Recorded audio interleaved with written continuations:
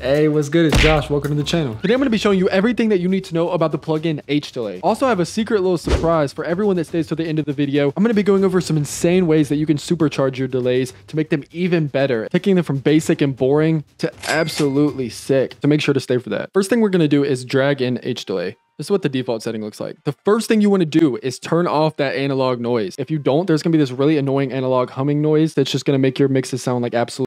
Once you do that, the two biggest things that you need to focus on to get your delay sounding right are the focus knob and the delay knob. These serve as the foundation of your delay. What the delay knob does is dictate your delay time, which really means how long it takes your delay to activate. Let's take this vocal here, for example. This is what the 8th dotted delay sounds like. All the things that you bring me, let's hear a couple different options. Keep in mind that I'm going to over exaggerate it so you can really hear the effect. Here's what it would sound like with a quarter note delay. all the things that you bring, A half note delay. all the things that you bring me, And then the 1 bar setting. all the things that you bring me. Now what you would do is just set this to whatever vibe feels right for your track. Some quick rules of thumb are if that you're trying to get an echoey type effect just on certain words and phrases, usually the quarter note or the half note is going to be your best bet. But for spatial type effects that are really just trying to add dimension to the vocal, usually 8th, maybe 16th or 32nd is going to be your best for that. Next, we have the feedback knob. What this knob does is determine how long your delay is going to last. Crank it all the way up, you're going to last all night, baby. But down here, you may not even be able to go 30 seconds. Here's that same vocal with a higher feedback setting. All the things that you bring me. You can see how it keeps going and going. But then if I turn it on a really low feedback setting, see, it only delayed once. It didn't keep going. Simply put, if you want something to delay for a really long time, turn up the feedback. If you want it to be a little bit, put it in the middle. And if you want it to just be one time, turn it all the way down. Now, as far as these little buttons go, 9 times out of 10, you want to keep it on the host setting. What this does is sync the delay up to your host BPM, and it's going to allow you to get the cleanest results. If you really want to go crazy and go in some Kanye off-grid shit, you could turn it to MS, but if you ain't a seasoned professional, you might not be ready for that life yet. Now, after you set your feedback and delay knobs, you want to head over to that filter section, baby, that Brita filter. Yeah, you know what I'm saying. We about to get that shit sounding crazy. This is going to allow you to EQ your delay and take out the highs or the lows. If you want to reduce the high-end frequencies, then you would adjust this low-pass filter. If you want to take out the lows, then you would adjust the high-pass filter. Now, if you use them both together, you can get some really dope mid-range delays. And this is how you would achieve that telephone effect that's really popular these days. All the things that you bring me, all the things that you bring me, all the things that you bring me. You use these to keep that delay off that lead vocal, because that delay wants to take the lead vocal spot, you know what I'm saying? But sometimes that lead vocal has to puff his chest, so you got to check it with this high pass and low pass filter. No, you catching my drift. And the next thing you want to mess with is that money section right up here, baby. If you activate this ping pong feature, you're going to notice that the delay signal bounces back and forth from your left to right ear. Let me show you. All the things that you bring me.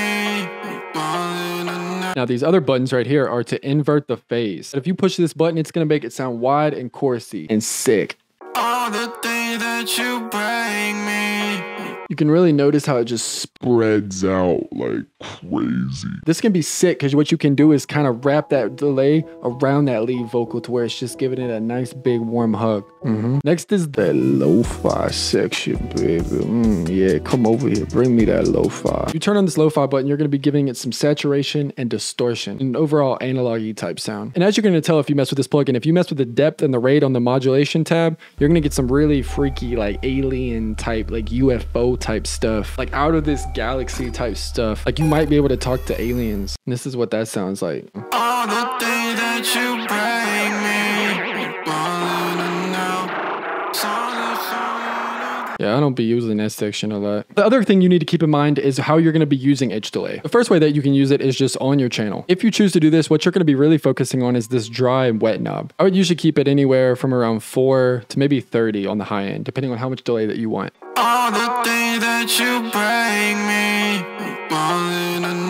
But while you can do that, the second option is what I would recommend, and that is using a send or a bus. So in Ableton, you would just drag it on one of these return tracks. And when you're doing this, make sure to turn the draw all the way up, and then you just want to adjust it on the amount of signal that you send to that return track. And in Ableton, this is how you do that right here. Now, if you've made it this far, here is that secret sauce. The key to supercharging your delays is to add effects. What kind of effects, you might ask? Some really common ones that I use are a doubler,